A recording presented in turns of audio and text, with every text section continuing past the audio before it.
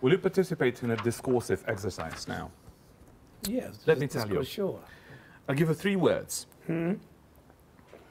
Improvisation, swing, and free. Do these 3 words match together? 2 of them match together. Which one? Improvisation And swing. and free. Why That's not free. swing? No, because swing is restraint. Swing means me and you. That's not free. Swing is the bass at the bottom playing soft and the drums at the top and 6 playing loud. The low bass at the bottom frequency, the cymbal at the very highest frequency. It means I want to play 8 choruses of my solo, but it's going to drag the band, so I'm going to play 2.